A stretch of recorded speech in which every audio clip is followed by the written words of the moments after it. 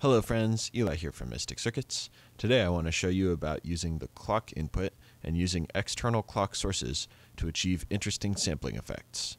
Because the clock signal goes through the internal comparator, a complex signal with a lot of overtones will create a complex pulse train going into the sample and hold.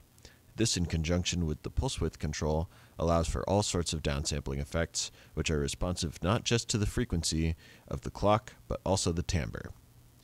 In this patch, the audio input is a Mangrove and just about the most vanilla triangle wave sort of sound that I could get it to.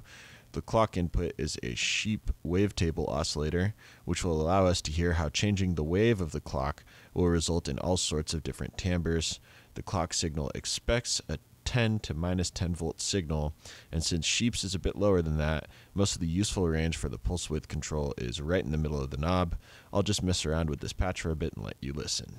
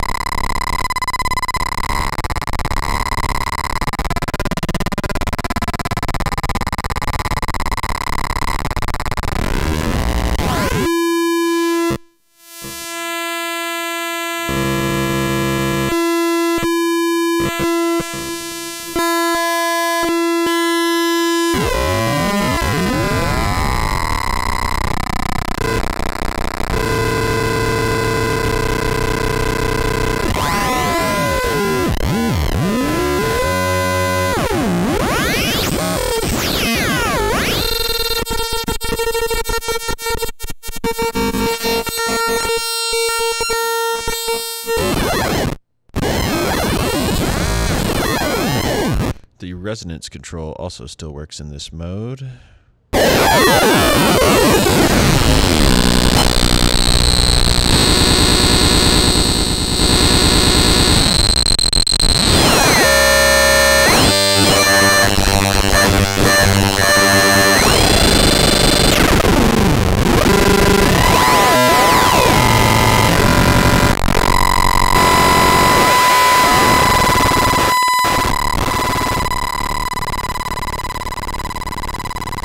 Switch it into negative resonance.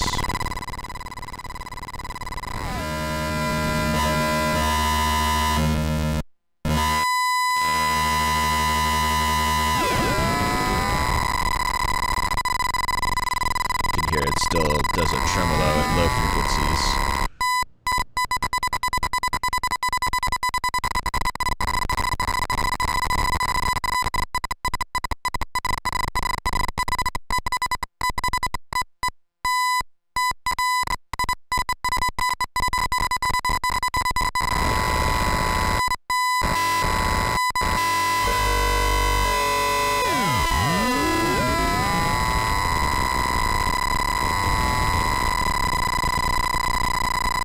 While using the external clock, the internal oscillator is still usable at the output, allowing you to use it to frequency modulate the sheep in this circumstance.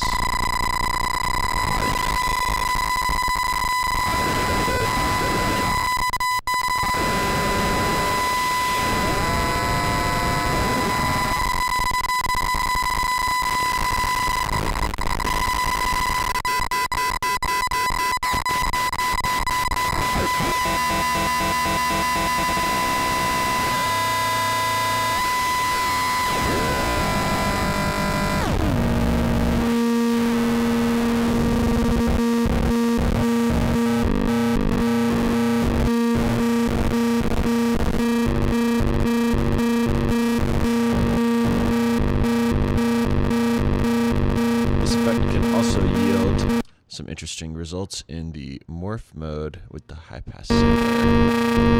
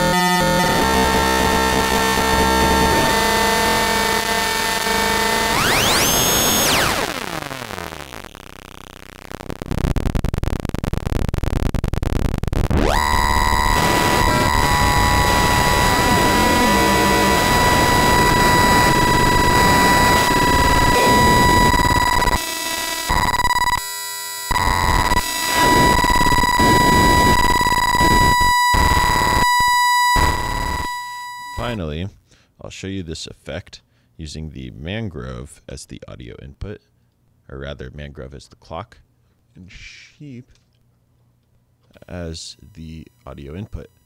I'll use it as a stereo pair with the sample and hold and the morph outputs each going to a separate ear. Yeah.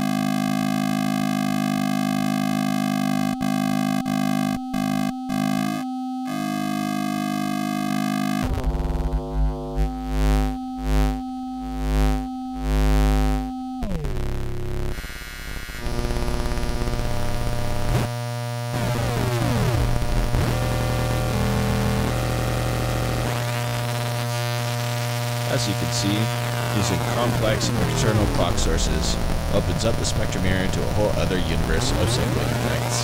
Thank you for watching.